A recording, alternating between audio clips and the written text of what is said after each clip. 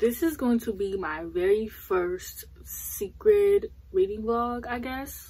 So for this reading vlog, I just wanted to read the lowest rated books on my favorite booktubers, Goodreads, mainly because everyone always does like favorite books, which I mean, I guess is more flattering because it's books that people like gush and rave about. But we know me, I love to hate things, so I thought, why not do the lowest rated books on my favorite booktubers Goodreads list. So I picked 3 booktubers mainly because I've tried to do a secret TBR so many times and there are always 5 books and I never even start one, and I think it's the idea of like having like 5 books. So I figured, why not start with 3, and if the people like this, then I'll do more. I can do reading books that they actually like, but I think that reading their least favorites would be so interesting. So I picked 3 booktubers. I picked Cindy, Chandler, and Chloe, and now the more I think about it, it's ironic that all of their names start with C. But anyways, so I went through their Goodreads list and it took so long because Goodreads loads so freaking slow, and I just picked like random least rated books. So for Cindy, which she's read this recently, and that will be The Silent Patient, and I chose books that I already own just because I can't go out and buy them considering the fact that we're in a pandemic right now. So if I do like buy them from Amazon, they're gonna take literal weeks to come in, and I just want to get this, like I just want to do it. And these are all like pretty short books that I can finish pretty fast too, so hopefully I can get this up soon, you know, before I get bored and I completely throw away. The first book I have is A Silent Patient, which Cindy from Read With Cindy has read. I believe she gave this book 2 stars. So I know that she didn't really like this, and it's really it's really interesting because I find that me and Cindy don't like the same books. So I just want to see if we would not like this book together, to see if our tastes really align as well as I think that they do, you know? Who knows? I don't know. This is a popular thriller, so I absolutely hate popular thrillers. I hate your hair and makeup today. Nope. But I don't know. I just want to see if I like it or not. And then the next book on this list, the next person I picked was Chandler, and I just picked her because we like the same kind of romances, and even though the book I picked for her is absolutely not a romance, I don't know, I just wanted to see if we would dislike the same book, and it was already on my TBR, and I've been watching a lot of like Chandler's videos. Like as soon as she drops them, I'm like watching them, so I just really enjoy her content, so I figured like why not read this. And I already think that I was gonna hate this book anyways, so I just wanted to see if I really hate it, you know. So the book that I picked is We Are the Ants, which is a popular book that everyone tends to love and very few hate.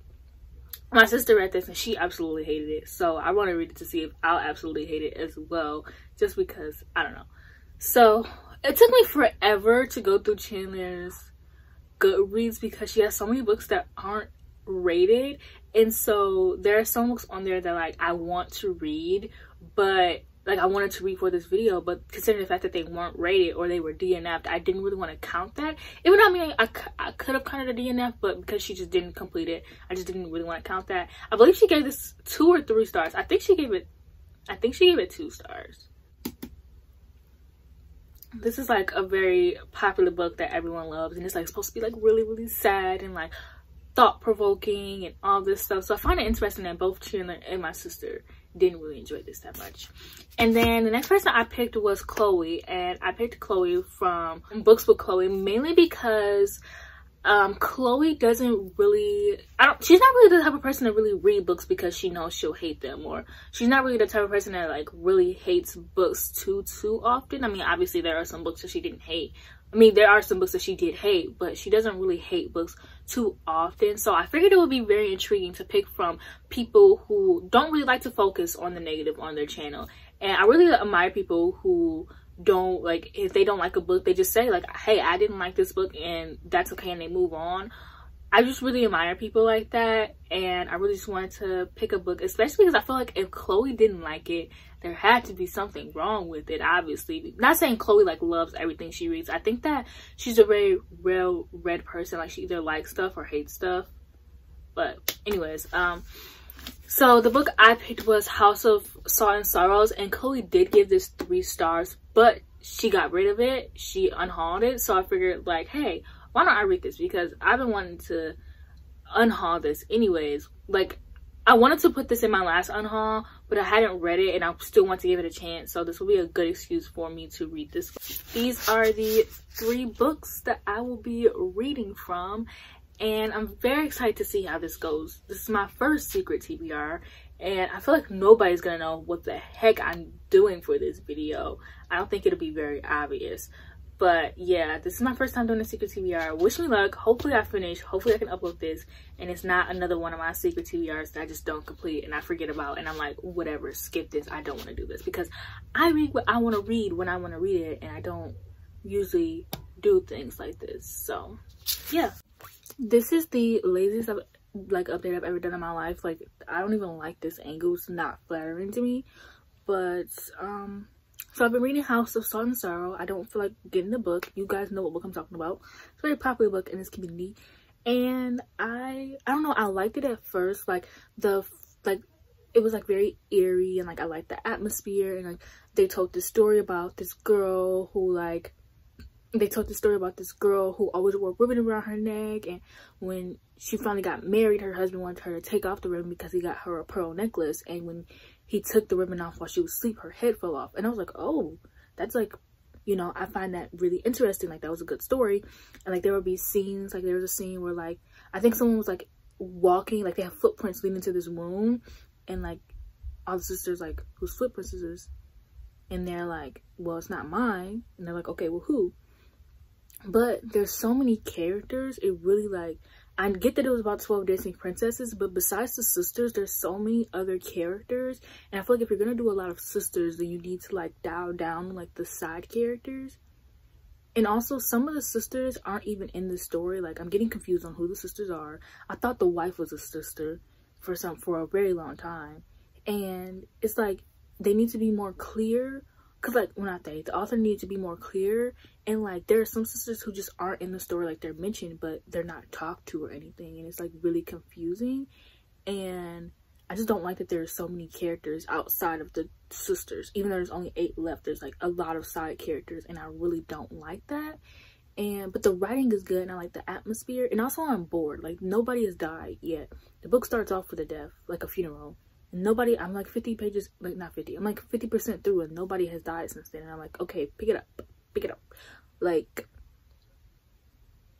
you know. But that's really how I'm feeling. Like, I can honestly see why Chloe gave it 3 out of 5 stars, because like, it's not a bad book, it's just not, it's not as scary as everyone said it was. But also, I'm a horror movie fan, so I digress. Like, of course I'm not gonna find it scary, but it's just like, it's not as scary as everyone said it was. But I can understand people getting scared, but it's not as scary as like people were like really scared, and I'm like, it's not scary. Like, there are some scenes that creeped me out, yeah, but it's not scary. But then again, like, I can't, that's just me. Like, I'm not saying like, oh, you're scared of this book, you're a wimp. Like, that's not what I'm saying. I'm just like, I love horror movies. Like, I literally watch them for comfort, so of course I'm not gonna get scared.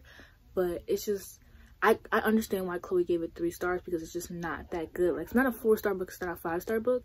So, I mean, we'll just have to see how it ends. I don't think that I've been vlogging very well. I've been kind of busy, and like, I wasn't reading. So I finished House of Salt and Sorrows, and I gave this 2 out of 5 stars. I was like, the same things I was kind of saying earlier in the video. Like, I was enjoying it at first, like the first couple of chapters I was really feeling it, but the more I kept reading, the more I was like, there were too many characters, there were too many side characters. Like, if you're gonna have a cast of like 8 main characters, you need to balance it with not having too many side characters, because I was always confused. And then there was this weird mythology, like God aspect to it, and I personally just didn't really enjoy that. Like it was a lot of like foreshadowing, but I think it kind of made it pretty obvious to what was gonna happen at the end, because at a certain point it wasn't even foreshadowing anymore. They were like, all right, bitch, this is what's gonna happen in the ending, okay? So like, when I got to the end, I was like, oh, okay. And I kind of already knew like who the killer was, because I had seen a live stream of it, but I forgot who they were. because it's in the live stream like months ago, so I forgot.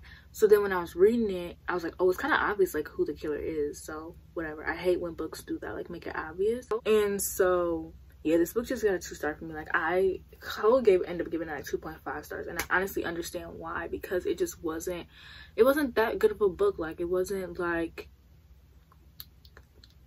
some like book that like I would just recommend. Well, obviously I wouldn't recommend it, but I just don't understand why people loved it so much. But then again, I guess I could. Like it wasn't a terrible book, I just didn't really vibe with it, I guess. So I mean, I could understand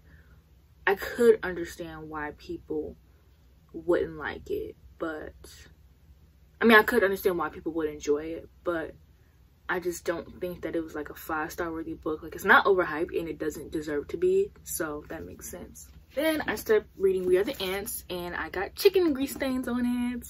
Love that for me. Love myself. So I'm literally 50%, well not 50%, I'm like 47%, so we're just gonna say 50%. I'm 50% through the book, and it's not a bad book. The book really reads like a John Green book in the way that it tries to be depressing. Like if I would have read this book back when I read Looking for Alaska, I would have ate it up. Like I think the reason Looking for Alaska spoke to me so much is because I was depressed at the time, so to read something where a character felt the same way as me really spoke to me. And then I reread it a couple of years ago because it was my all-time favorite book, and I reread it a couple of years ago, and I was like, what the heck is this? Like John Green literally, do y'all remember those Tumblr days back in like 2014 when we would all just reblog, like, well, the depressed girlies, when we would all just reblog the black and white pictures? It would be like Perks of Being a Wallflower and Scans. Even though I never watched Scans, Scans was always the one that was getting reblogged. That's what this book is. Like it just tries to be, not tries to be depressing, but I feel like it's not, I don't know, it tries to be hard-hitting, and it's not like the character obviously is a very depressed character, and like I'm not seeing depressed people act a certain way or anything like that, but it just doesn't feel very like natural. And then there's a scene where his brother finds out that his girlfriend is pregnant, and they don't really get along, like they don't like each other, but the way he reacts to the baby was just so mean. And like I get that his brother is mean to him, but there are some things you shouldn't say to your sibling, and he really crossed the line. Like, and then him and his nana were like making fun of the baby and called the baby a little parasite or whatever. Like this means the world to your brother, and I understand y'all don't like each other. I mean, the way the main character like kind of treats people is kind of trash too. Like he's kind of mean to people and then doesn't really expect the repercussions for it. It's kind of like Hannah Baker from 13 Reasons Why, where in the show she was kind of like rude to people, and then when people kind of fought back, she was like, oh no, like you guys are so mean to me, like you guys are bullying me. But it was like, you kind of were a bitch, you know? Like, not saying she deserved everything she got, but there were some times when like, she would treat her friends like trash, and they would be like, yo, you're kind of trash, and she would be like, oh my god, like my friends are bullying me, oh my gosh, like, you know? So I don't know. I'm ready to finish this so I can stop looking at my chicken stains. I'm gonna go eat some more chicken probably. So it is 7 a.m. and I've just finished reading We Are the Ants. So basically I ended up giving this book 3 out of 5 stars. I actually don't really think it's a bad book. Like it wasn't terrible. It could have been better, yeah, but it wasn't as bad as I was expecting. One thing I noticed was that the lack of like alien talk.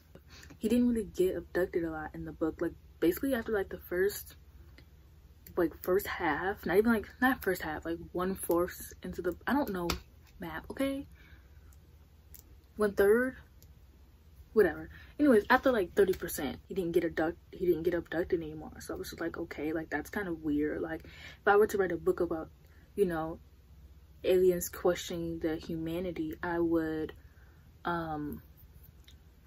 definitely include more aliens. And like, so like the lack of aliens was like weird to me.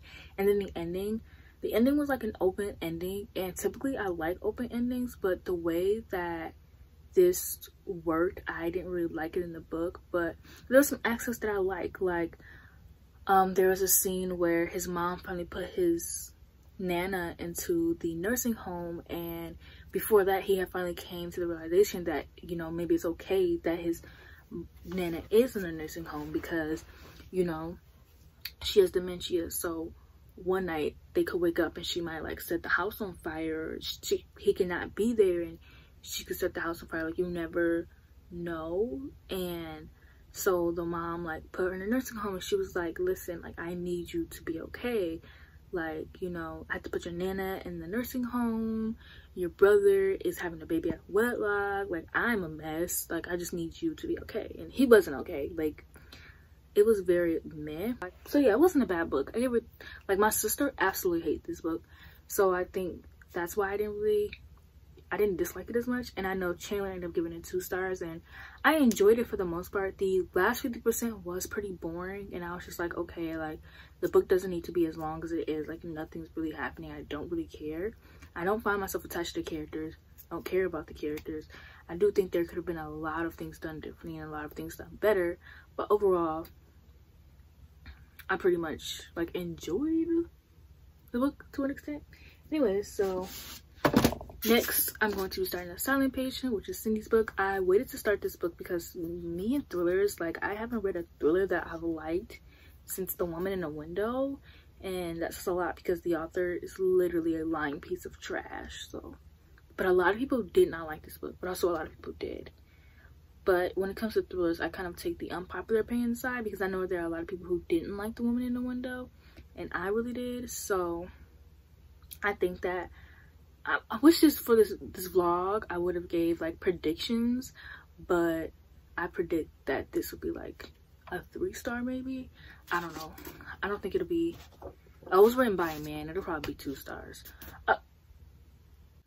So I'm going to be reading The Silent Patient, and finally I can be done because I should have been done 5 days ago, but House of Earth and Blood really knocked me off, and I need to get back up. Like, I haven't been reading. I haven't really been getting through my owls, and I need to get back on that. It's been a few days since since I started this vlog, and I think I'm going to DNF The Silent Patient. So if you've never read The Silent Patient, this book is about a woman who kills her husband, and no one knows why. She doesn't really have a reason to kill her husband because she was rich, so, you know, the idea that like she killed her husband for money was just like completely dead. And so they're trying to figure out why she killed her husband, and she just doesn't talk, and she went completely silent. And I'm deciding to DNF this. Like, I've been reading this book for 3 days, and I just have no interest in it anymore. Like, I don't care. And at least for House of Salt and Sorrow, like, I liked it in the beginning, and I was like intrigued, and by the time like I started to not like it, I was still interested to see how it ended. And I'm sad because my best friend Angel, her Twitter is Angel Cake Reads, she loved this book. I know Chandler, who I did the book for earlier, loved this book, but Cindy didn't. And I know me and Cindy have more so the same taste when it comes to hating books. So I'm like, I don't know, because it's like the point of this video was to read books that I knew I wouldn't like. But like this book, like literally, like the thought of me picking it up was just dreadful. Like, even when I did my Stay Up Late With Me live stream, I picked up a different book. Like, I was not trying to read this. Like, I literally want to get this video up today, and I'm like, I don't want to read this book, and I don't want to risk me not uploading this video because I'm doing the reading rush, and I have other videos planned. So like, today's like the only day I can get this video up, and like, I feel like, I don't know, I feel trash for not finishing the book, but I'm just gonna DNF it. Like, I guess the point still stands that me and Cindy have the same like taste in like disliking books because of the fact that I am gonna DNF it anyways. Like, I do not want to read this book. But this was a fun experience. If you want to see me do more booktubers, please let me know, because it was fun. Like, I find it interesting just reading books that people don't like, just to see why they don't like, especially books where like it's mixed, like where a lot of people liked it but a lot of people didn't, which was ironic because this book had mixed reviews, but I just couldn't. But at least with like We Are the Ants. A lot of people loved it when it first came out, but I think more that people are reading it recently, like people just not liking it. And then House of Salt and Sorrows, I think that that had mixed reviews. So I think with House of, like, I think with all the books I've read today, I think that if the author of We Are the Ants came out, well, he has other books, I don't think I'll be giving them a read, because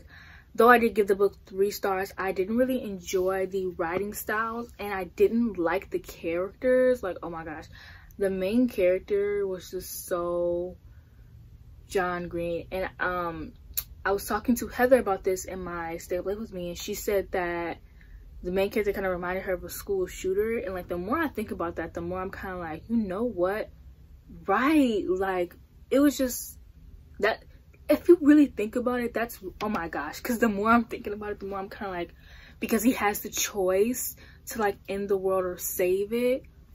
And then with House of Salt and Sorrow, I think I could read another book by this author. I loved the book in the beginning, and I loved the writing style. The characters were meh. Like, the main character, she really had no personality traits. Like, she really had no personality to her at all. Like, her only personality trait was her sister's, and I didn't really, so that's it. But other than that, like, the things I didn't like about the book was just mainly because there was like way too many characters and side characters besides the sisters, and the weird mythology aspect that happens in it. And then with The Silent Patient, I just thought it was boring. I'm thinking it's boring, and I'm like, I don't care. Like, I would rather just know. Like, I don't think this book needs to be 300 pages of me trying to figure out if she killed her husband or not. I do not care.